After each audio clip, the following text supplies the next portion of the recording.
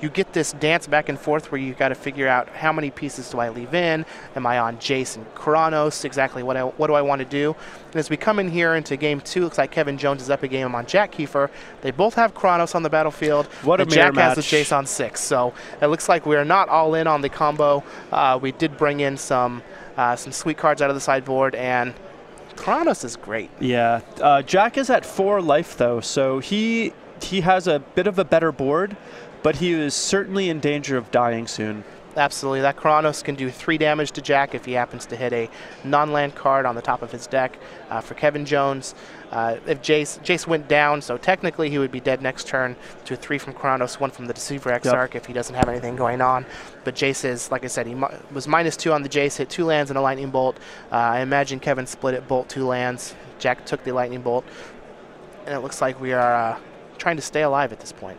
Yeah, so the twin deck, it usually wins with Splinter Twin, and we can see, I think, 1 or 2 copies in Kevin Jones's deck, but the other thing that it can do is it can just kind of whittle you down with a little bit of damage from creatures and burn you out. And it seems like that's what both players are going for in this sort of situation. They're going to be jockeying for control over the board, trying to grind each other out while pressuring each other's life total. Yep, Snapcaster Mage and Lightning Bolt, they're quite the duo. They really We've seen them a lot in the past. They're going to keep hanging out in the future. We are always going to see him. Get used to. Oh, wow, this is a pretty young kid. Yeah. Wow, a little prodigy. He's definitely an up-and-comer. Him and his brother are both very good. How old is his brother? I believe Jack is the older one.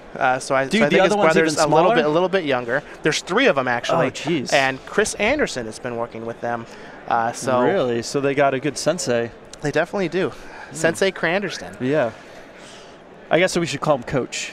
Coach Cran? Yeah, I think that's what he prefers, actually. I mean, that's his Twitter handle, I believe. Yeah. So we've got a Snap Spell Snare from Kevin Jones on Jack Kiefer's Snapcaster Mage.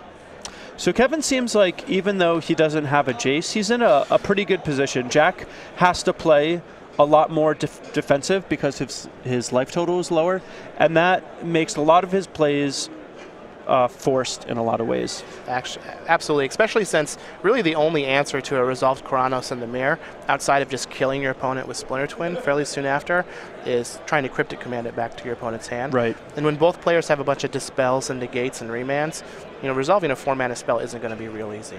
Yeah.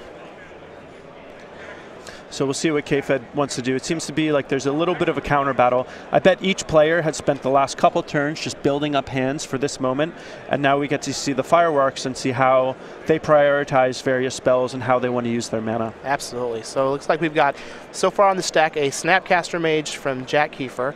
Kevin Jones snapped a Spell Snare. And then Kevin Jones looks like he dispelled that Spell Snare. And then we had a couple Dispels on each side. And so now Kevin's Snapcaster resolves and he's going for an Electrolyze, just going for a little more damage. Yeah, just do 1 and 1 and then he's dead to a Kronos. Yeah, trigger. really good. So we're gonna remand the Electrolyze, cast out of the graveyard. And now remanding a flashback spell is just the best thing to remand because they really do not get it back. Correct. It's just exiled, and then you get to draw a card. Yeah. And who doesn't like to draw cards? That's what Magic's all about, at least blue decks. All right. But the bad news for Jack is that Kevin does have 2 attackers in play, and Jack only has 1 blocker. Now, Kevin can just 3 up top or try and take care of that Snapcaster Mage with the revealed Serum Visions off of the Kronos trigger. But it looks like he did just go up top, so now he's dead to both attackers are lethal, and any burn spells that Kevin might have in his hand is lethal. And I like that play a lot. I mean, I think you just want to be direct, go for Jack's life total. If you put him at 1, no matter what Jack could have to deal with your creatures, he's not going to be able to cast or crack any fetch lands. He has to worry about every random point of damage that can come across the board. Absolutely. So it looks like Kevin's going to cast a Serum Visions here before he does anything. Get a little more information. He is able to stack the top of his deck with the Scry 2 at the end of that spell. So at the very least, if Jack happens to live through this turn and doesn't kill Kevin on his next turn, he's probably dead to that Kronos trigger. Yeah, Kevin's got some good stuff coming, and he knows it. So I think Kevin's probably the more experienced player in this matchup. Jack is pretty young. I know Kevin has been playing this deck for a really long time, and he's always been on basically blue-red, mid-range control-y type decks for his entire career. And it's pretty interesting to see a situation like this where Jack has slightly more developed board. He's got the Desolate Lighthouse, and he has the Jace that Kevin Jones don't have. But Kevin Jones has done an expert job in making sure that this game is about life totals, not card advantage. Absolutely. So what we see here, a little interesting play from Kevin, is he went to his combat step, declared his attackers, and then before blockers is using Harvest Pyre on the Snapcaster Mage. Now this is going to make both attackers be lethal, but he did it after he declared attackers.